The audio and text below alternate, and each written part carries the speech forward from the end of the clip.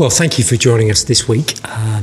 You'll know that last week we spent a week considering some of the early stories of David, shepherd boy and king, in our scripture last week. We spent some time with his anointing by Samuel to be that future king of Israel, the king that was going to replace Saul, who had gone against the word of God. God declaring that David had a heart after his own. And then we thought about David's character, how he spent time in King Saul's palace, King Saul struggling with his temper and his emotions.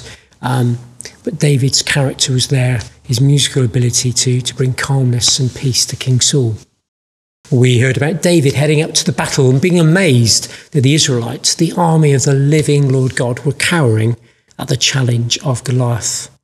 And we left him on Friday, I think it was, in King Saul's company, volunteering to represent the nation and stand against Goliath. But David wasn't going to trust in the strength of humans, the armoury and the weaponry of Saul.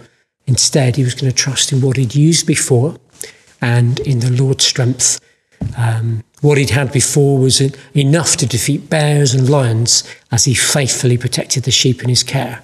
And David believed that was all he was going to need. He could go out in the Lord's strength and face Goliath.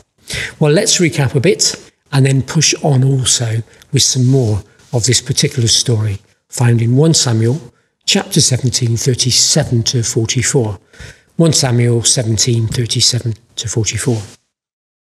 Saul said to David, "Go, and the Lord be with you." Then Saul dressed David in his own tunic. He put a coat of armour on him and a bronze helmet on his head. And David fastened on his sword over the tunic, and he tried walking around because he was not used to them.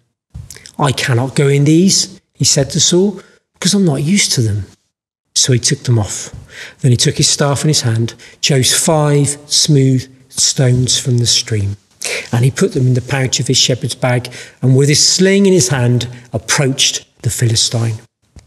Meanwhile, the Philistine, with his shield bearer in front of him, kept coming closer to David.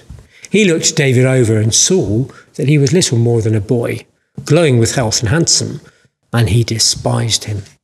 And he said to David, "Am I a dog that you come at me with sticks?" And the Philistine cursed David by his gods. "Come here," he said, "and I'll give your flesh to the birds and the wild animals." Well, the Lord God had declared that David had a heart after his own. The Lord chose David, saw his potential. The Lord saw in David a heart that was faithful and obedient. But twice his heart, his character is challenged, firstly by his older brother, who accuses him of being conceited and wicked, and then here, insulted by Goliath, who looked on him, judged him on his appearance, just a boy with sticks, and despised him. So David's been judged badly by his family, and now badly by an enemy. I wonder how we look on each other. Maybe it'd be good for us just to pause for a moment and think about someone that we have judged or written off. Perhaps it's a family member. Perhaps someone who's other and different to us. Someone that we might have accused of having a character flaw. Someone we've looked down on or even despised. This is the human heart, isn't it? We seem to try and raise ourselves up by knocking others down. We seem to raise ourselves up by knocking others down, belittling them. God saw David differently to how he was viewed by his family and by his enemy. And we can be sure that God views those we have judged and written off differently to us.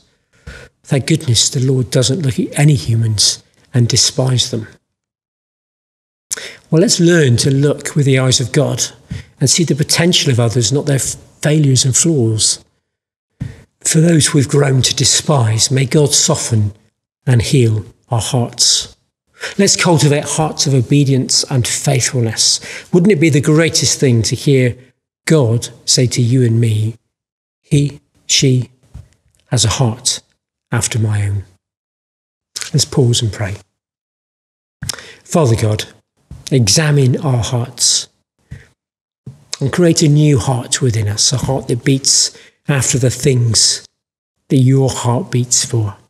And help us to look at others not through our human views, looking for flaws and looking for imperfections, looking to put people down in order to build ourselves up. But let's see people how you do.